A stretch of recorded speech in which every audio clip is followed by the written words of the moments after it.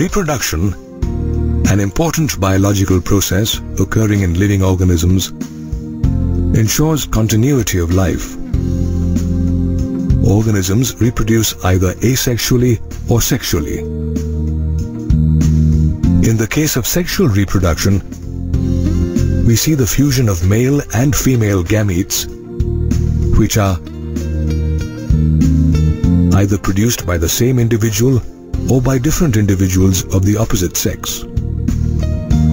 Though organisms which engage in sexual reproduction vary in their external and internal structure, the pattern of sexual reproduction remains quite similar. All organisms, for instance, go through 3 phases of life: the juvenile phase, reproductive phase, and senescence phase.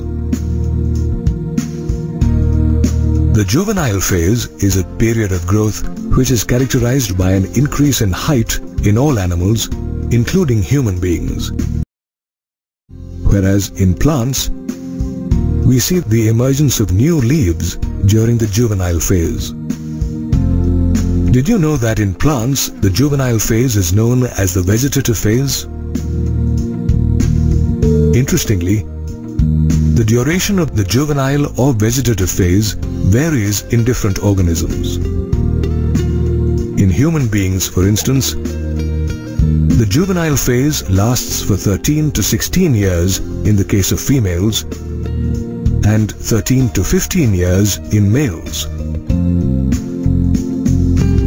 Whereas a mango tree remains in the vegetative phase for around 3 to 5 years. The juvenile phase is succeeded by the reproductive phase in both plants and animals. In the case of plants, this phase is marked by the appearance of flowers or vegetative propagules such as runners.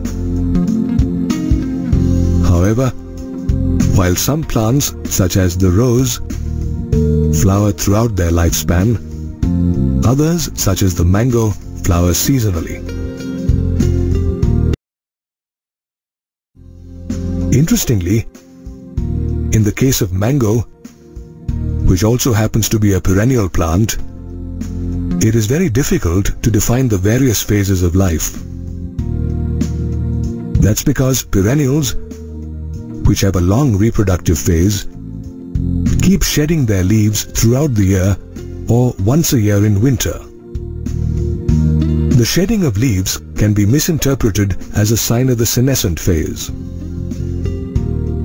However, it is easy to identify the phases in the case of annuals and biennials. As all 3 phases of an annual plant occur in 1 year, whereas biennials have a 2-year life cycle in which the plants enter the vegetative phase in the first year and the reproductive followed by the senescent phase in the second year. Did you know that certain plants such as bamboo flower only once in 100 years, produce fruits and then die? Similarly, Strobilanthes kuntiana or Neelakuranji flowers every 12 years. Just as plants develop specialized structures during the reproductive phase, animals too show certain morphological and physiological changes. In human beings, for example, the reproductive phase, which starts with puberty, leads to the development of male and female secondary sexual characters such as facial hair in male and breasts, which are seen more prominently in females. Moreover, females of all placental mammals, including primates and non-primates,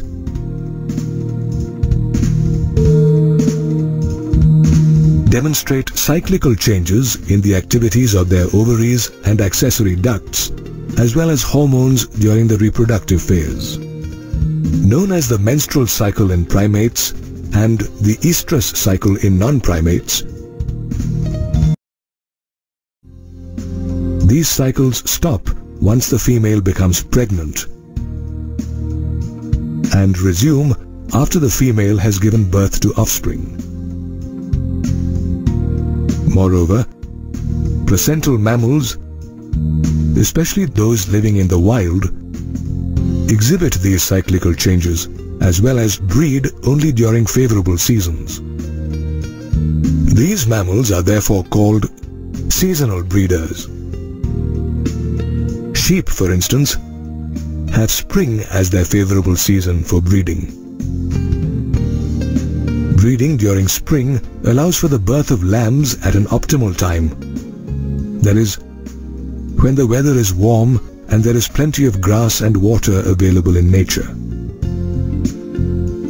In human beings, on the other hand, the females experience the menstrual cycle and are active throughout their reproductive phase. They are therefore called continuous breeders. The end of the reproductive phase in living organisms coincides with the beginning of the senescent phase,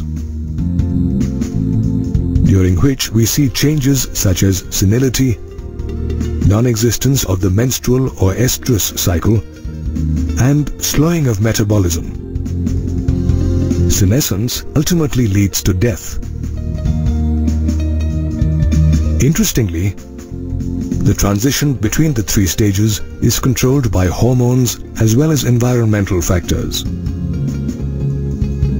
For instance, the release of the hormone estrogen triggers the menstrual cycle in girls.